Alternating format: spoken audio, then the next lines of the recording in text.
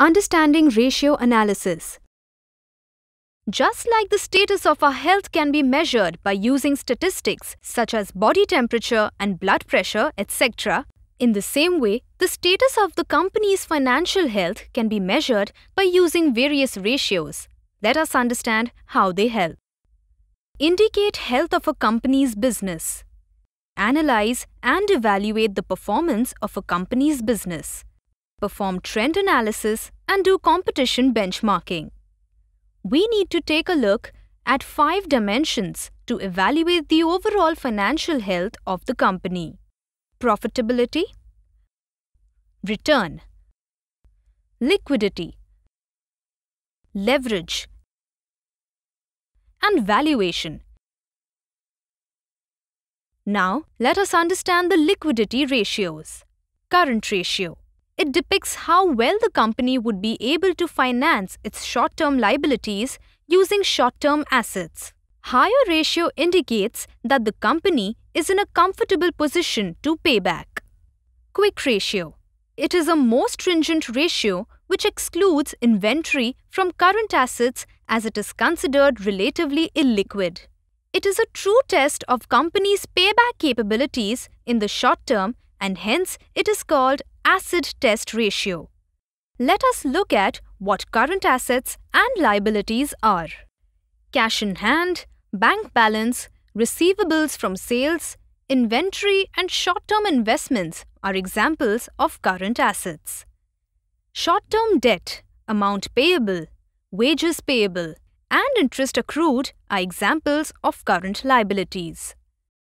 The more volatile is a company's business, higher is its level of liquidity needed to cushion itself from business uncertainty. It is important to keep in mind that due to seasonal variations, liquidity ratios vary significantly over the period of the year. So, it is important to note the time when the liquidity is being looked at. Let us now move on to profitability ratio. EBITDA margin. This ratio measures how much cash the company generates from its operations per every rupee of revenues earned. Higher EBITDA margin indicates better performance of the company. Net profit margin. This ratio measures how much money the company earns from its business per every rupee of revenue earned. The higher the ratio, the more effective a company is at cost control and generating higher profits. Coming to profitability. Revenue from sales less direct cost to manufacture the product is equal to gross profit.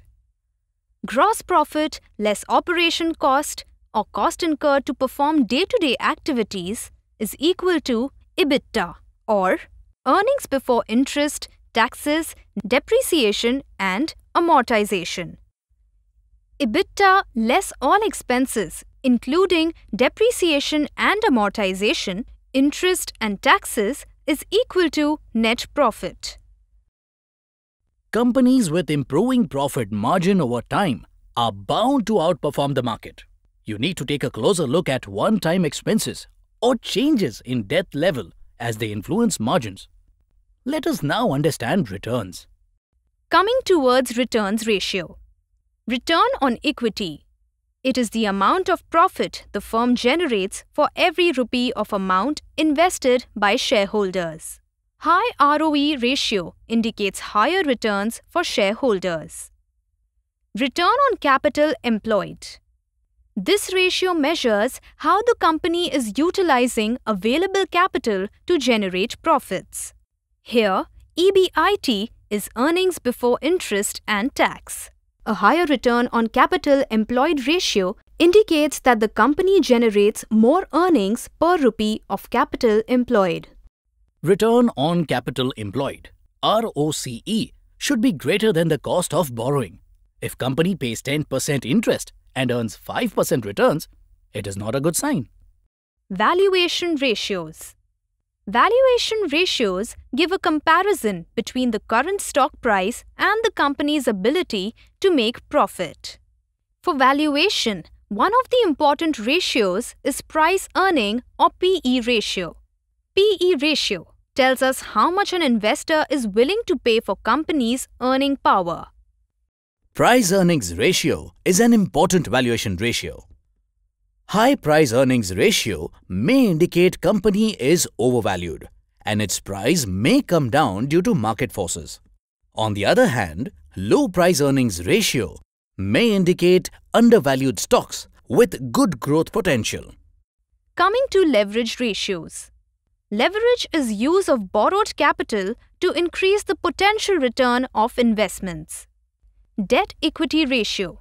This ratio indicates how much debt has the company taken per every rupee of shareholders' money.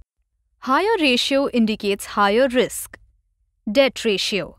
It represents the percentage of total assets that are financed by debt. Higher ratio indicates higher risk. Leverage ratios give an indication of company's long-term debt standing and debt-equity mix. For example, debt ratio indicates how much of the assets are financed with borrowed money. Lower ratios indicate good standing of the company from the debt angle. Liquidity measurement ratios like current ratio, quick ratio, and cash ratio are used to check whether the company can pay its short-term liabilities. Margin ratios like net profit margin represent the firm's ability to translate sales into profits. Return ratios represent the firm's ability to generate returns on the various parameters like assets, equity, and capital employed. Valuation ratios gives a comparison between the current stock price and the company's profit-making abilities. अब investing simple है. Know the performance of a company compared with other companies on various parameters and key ratios. Visit Research Ideas to know great ideas to make sound long-term investment decisions.